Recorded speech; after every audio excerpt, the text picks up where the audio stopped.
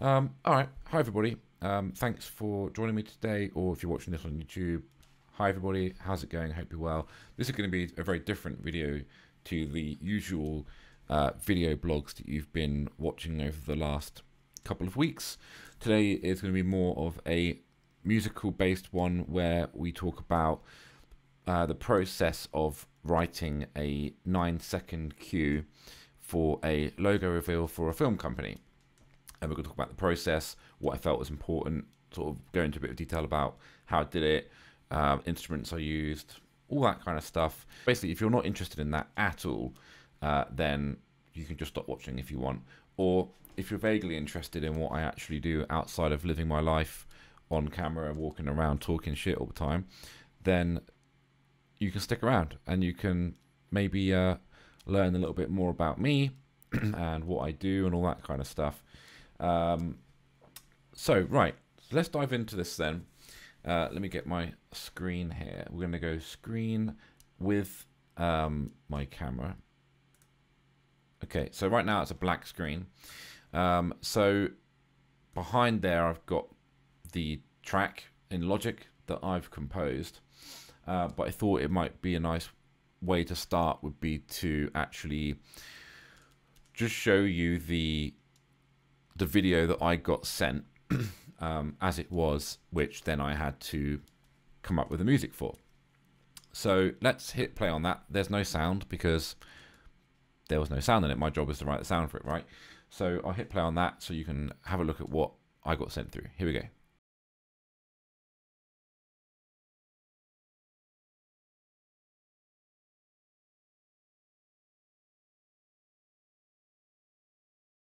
All right, so yeah, it's like 9 seconds long. There's nothing to it at all. So if I shrink that down to a more respectable size so that we can kind of still see it, but also we can see what I've got going on here. So maybe the best thing to do to start with is to show you it with music, and then we'll talk about the process, how I got started, all that kind of thing. So let's unmute everything. I'll make it a bit bigger. It'd be nice to see it in some kind of context. And if I play this from the start, I'm going to mute my mic so you don't get any weird hum in the background. We'll have a little listen to it. Done, basically. All right, ready?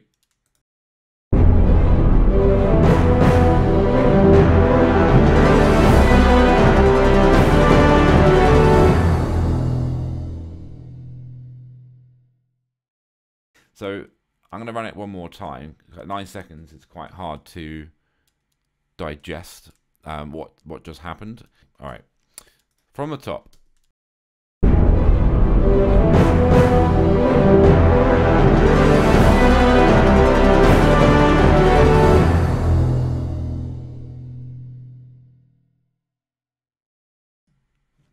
Okay, so that was that. So we don't need this anywhere near as big anymore. So I suppose the first thing, before you start doing anything with, like actually writing anything, the first thing you start doing is to actually think about what you want to try and achieve with one of these kinds of videos. So first off, it's a logo reveal that you're going to see at the start of a film. So you want it to be striking. It needs to develop quickly. It needs to be memorable, but not too memorable, because you don't want it to be more memorable than the music you're about to hear in the film. But it also needs to be recognizable, that when you hear that logo, that you know kind of what you're watching, even if you had your eyes closed, kind of thing. So it has to have a thematic concept, but it has to be introduced and developed way faster than would ever normally be required. So that's an interesting challenge in itself. So that was the sort of thought process behind, before I started coming up with anything musical at all. So it was trying to think about what I wanted to achieve with the music, the idea of having a theme that you can introduce and then develop in a very short period of time.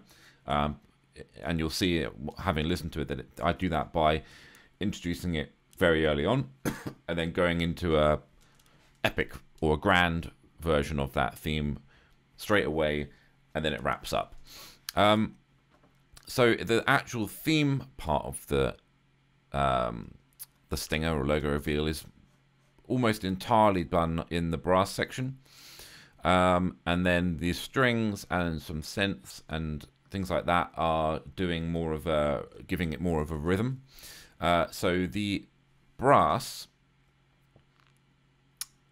which is all down here, if you were to hear that on its own, sounds just like this.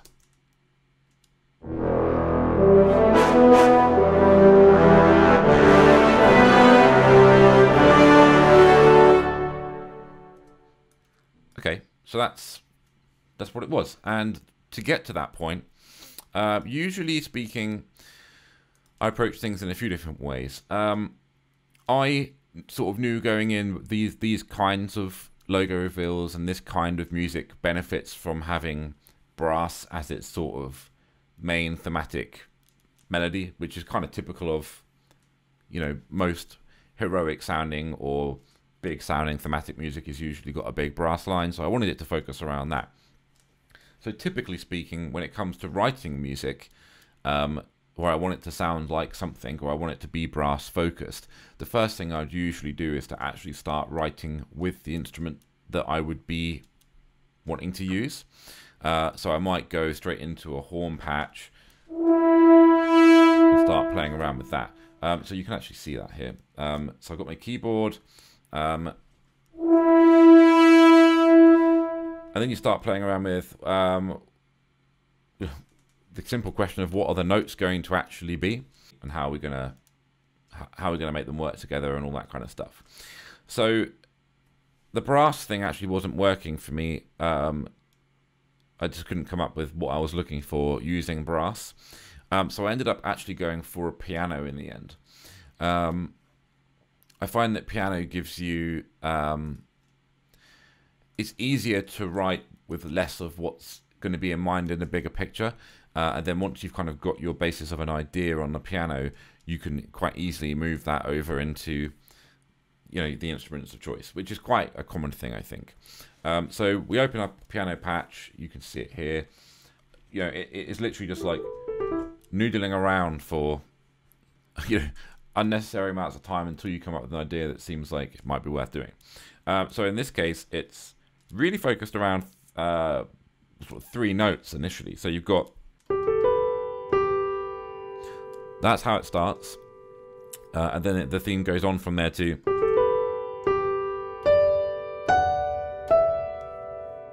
there. So that's sort of the entirety of what's actually happening from a lead line. So what I wanted to do is to add in the chords that would go behind that. What I ended up coming up with is this progression where we're starting here.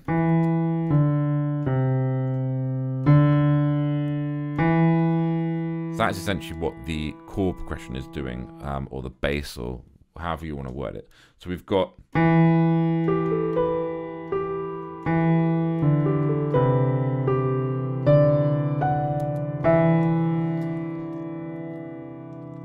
so that's there as the entirety of the actual thematic element of the music, broken down into the horn sections here. So if we have a look at the trumpet, 6-horn, 2-horn, trombone. Actually, just forget the trombones for now. We'll look at these 6 horns and 2 horns. So we'll solo these. So you'll see that they're basically all doing very similar things. So we've got, they're all playing, these 6-horn and 2-horn are playing the same octave, but they have a slightly different tone. So I had them playing together. You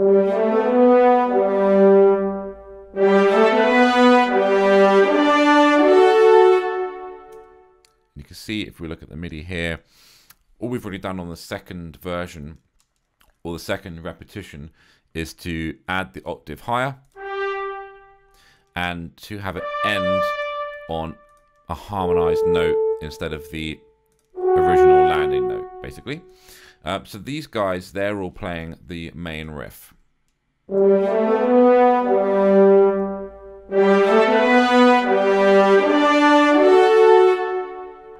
And then we have the trombones that come in, and they start doing the same thing.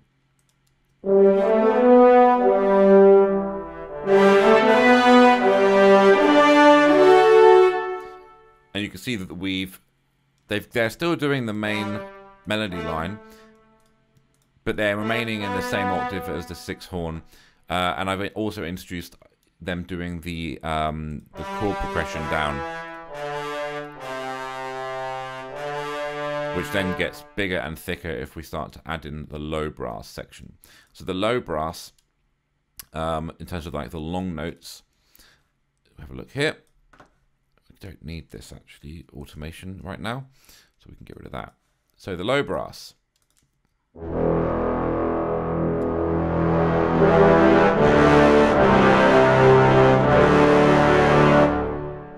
So you can see they're doing the main melody, but it's harmonized.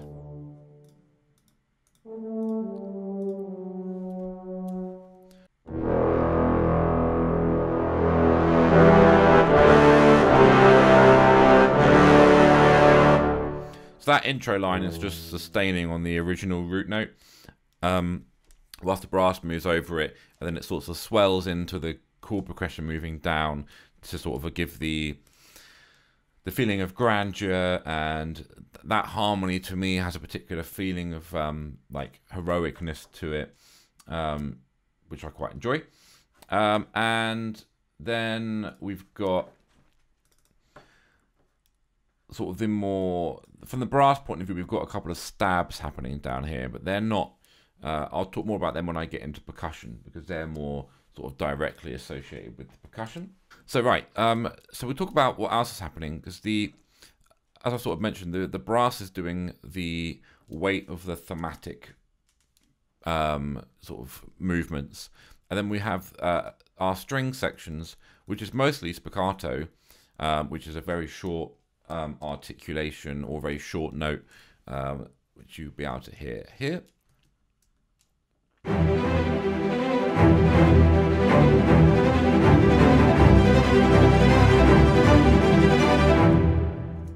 All right, so let's have a look at what's going on then.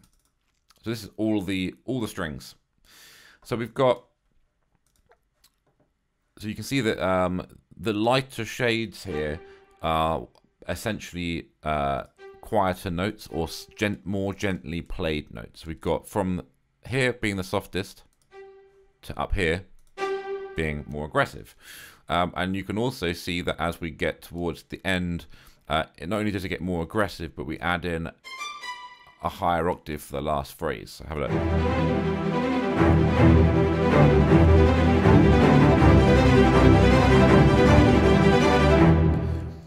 Now this is actually a bit tough with samples. Like, I don't think that they're supposed to, or they're not really meant to play that fast.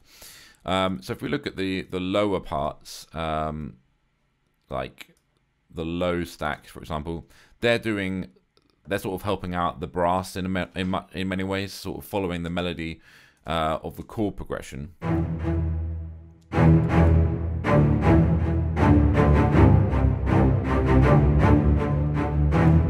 So if I played it with these, you'll see that it follows it quite closely.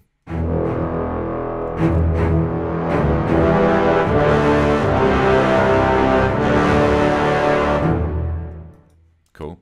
And then I remind myself what's in. So this is basically, I've got a few different sample libraries playing the same kind of thing at the same kind of time. So this one,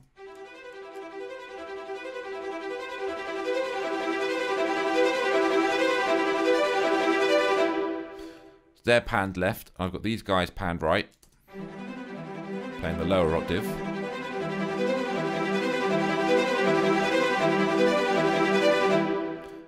And then these guys are banged down the middle. Same octave, but a different feel.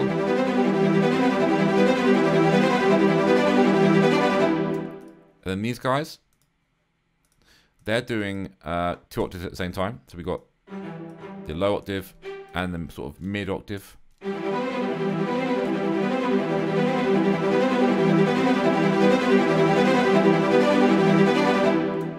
And then you'll notice this higher one I've just added in here. That won't do much. You won't notice that till the end.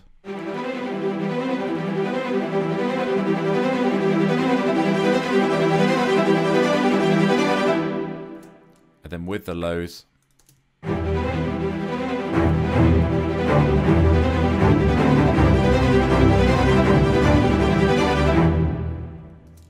Okay. And then we do have this little woodwind patch, which is essentially doing the same as the brass.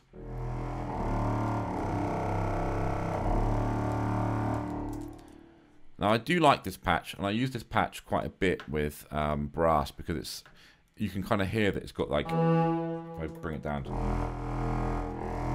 it's really like, it's got quite an aggressive sounding bite to it.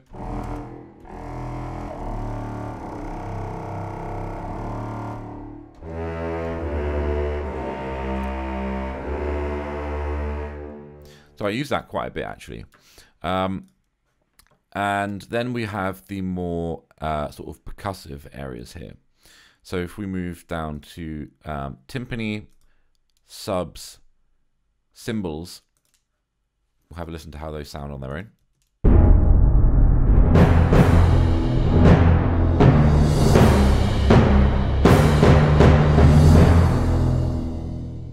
So it's pretty straightforward. And I think timpani was the natural choice for me with this as well, because I wanted it to feel like a little bit nostalgic.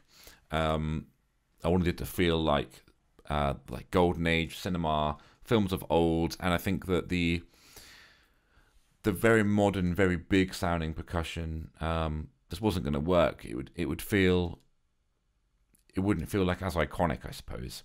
Not that I'm claiming that anything that I've written is by any means iconic, but I think you catch my drift, right? So there's the percussion, and then when I mentioned these brass stabs earlier, you can see how they'll work with the initial sort of intro to the theme.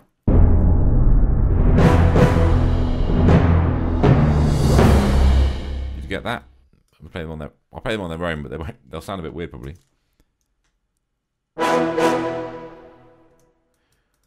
So we just got big chunky. Okay, so they're doing that, and they're just saying like, "Hello, we're here and we're ready to party," basically. And then underneath these strings, I've got a synth line, which is like from Retro Machines.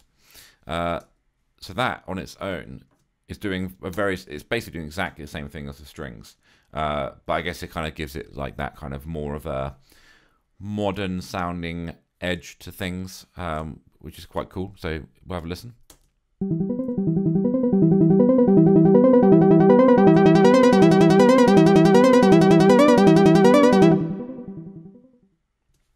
Simple enough. So it might be interesting to hear what they sound like with the strings actually.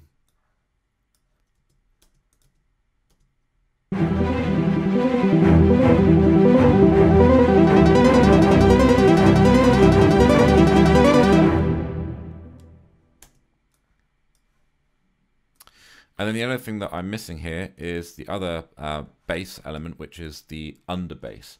Now, if you're listening to this on like your phone or a laptop, this might just sound like either ain't nothing or horrendous. So let's see what it sounds like.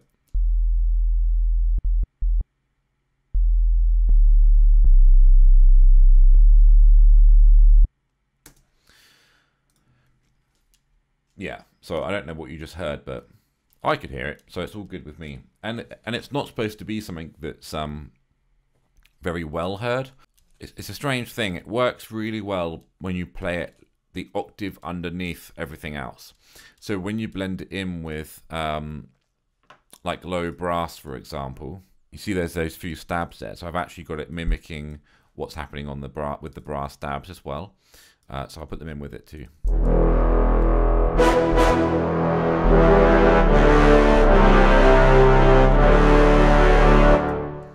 And And I guess the idea behind that is as simple as if you're in a cinema, a good cinema, which you like to hope that someday this might end up, that they are more than likely going to have a really good sounding sub, and it would be nice if I can to utilize that sub as best I can to really make that sound full and to make it really fill your speakers so that it sounds satisfying to listen to. We're trying to capture that. I think his brief was one of the Marvel logo reveals. So if we got anywhere near to that, then I'm quite happy with that. So that is essentially what everything is actually doing.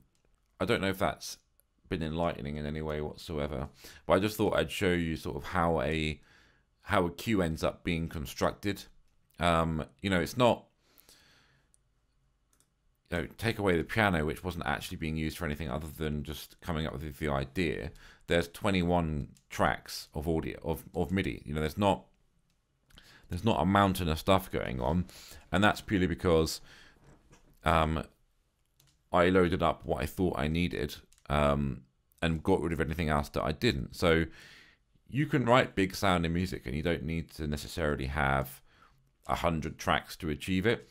I'm sure that I could add several more, to really layer this out and add more and add more and add more and do a nice mix of it. But I don't know, do you need to? I don't feel like you do. I think for me this is it sounds great. So and at the end of the day, what it comes down to is whether your client's happy, and the client is happy. So I'm happy too. I think it's a very cool 9 seconds of music that it gets you hyped, it gets you excited for whatever it is you're about to see. It's catchy and thematic, but not going to be a distraction to the film's score in any way. So I'm going to give it one more blast. Ready?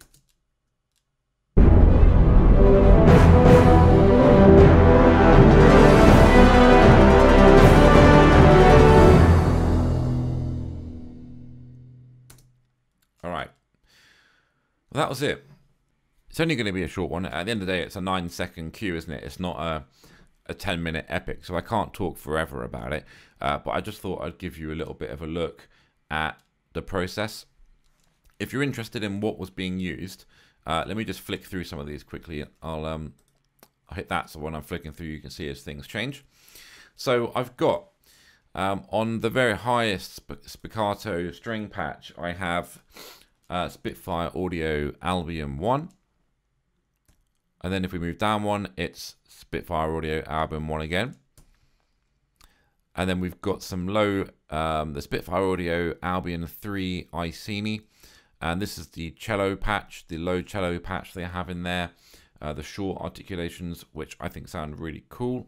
You can see that I've got it on just close mics. I was really looking to get the bite off of it.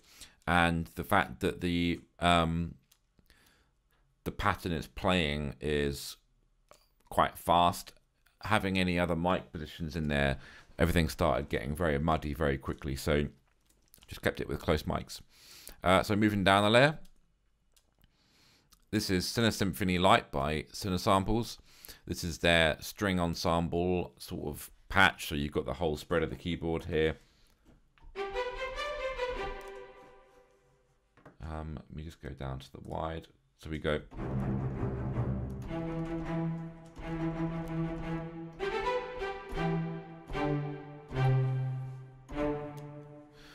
And then, right, so moving down from there, this is going to be another patch of Albion 1. This one's panned to the left, while this one's panned to the right. And then the low will be Iceni again, and this is on the strings low patch.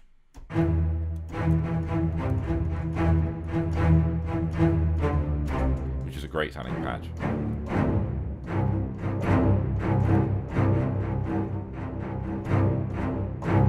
Yeah, that's one of my favorites actually.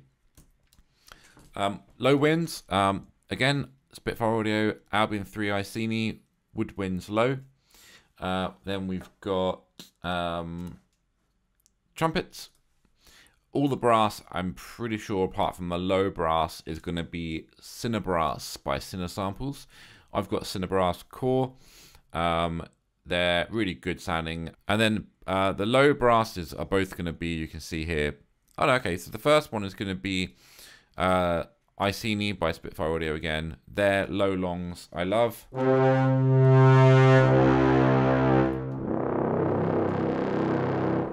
That's basically as low as it goes. It can go, which is insane.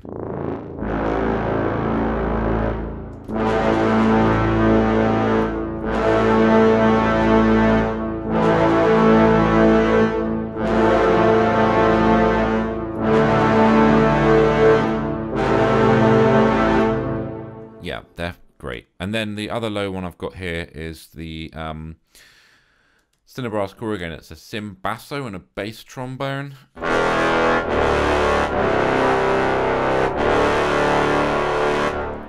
Very aggressive sounding, which is why they work quite well together. I think the CiineSamples is by nature a little bit softer, but still sounds very full.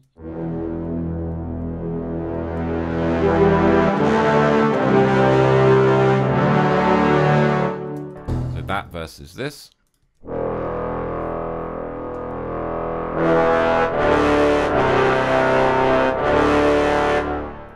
Together.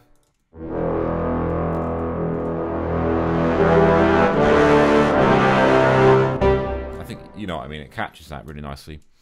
And then we've got the low shorts of the from CiineSamples, and then the 6 horn shorts from CiineBrass. Cymbals are all from CineSymphony Lite as well. So, you know, big shout out to Spitfire Audio and also to CineSamples for they're essentially the only 2 libraries that I really use every day. And then cymbals too will be the same. I've separated them out. So cymbals are actually their percussion patch, and they've got a lot of different instruments or sounds within that, like going all the way up from bells to percussion, snares. Yeah, you're getting a picture, but they do have really nice sort of orchestral cymbals at the top end of here, and they've got a really nice sort of swelling cymbal patch which sounds like this. That's bullshit, that's a gong, sorry.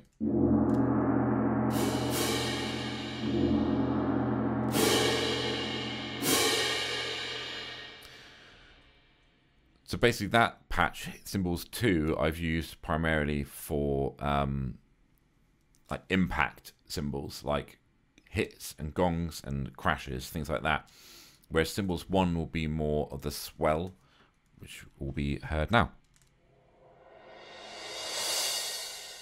So I use those a lot to build into a crescendo. And then timpani is again CineSymphony Lite. Sub hit, that's some of the Darwin percussion from Albion 1. There's a lot more in there than just those. We've got lots of other hits. So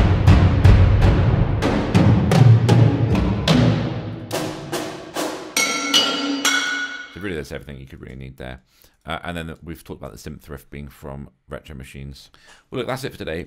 If you enjoyed our break from our usual format of programming and you have any interest in this at all and would like to see more of this kind of stuff, then let me know and I'll be happy to do some more. I might also do some really like quite long videos where we do maybe working from a blank canvas and coming up with an idea and writing it from scratch, that kind of thing. So that could be cool in future. But for now, thanks for watching. Drop me a like and subscribe and comment and get involved, all that kind of shit.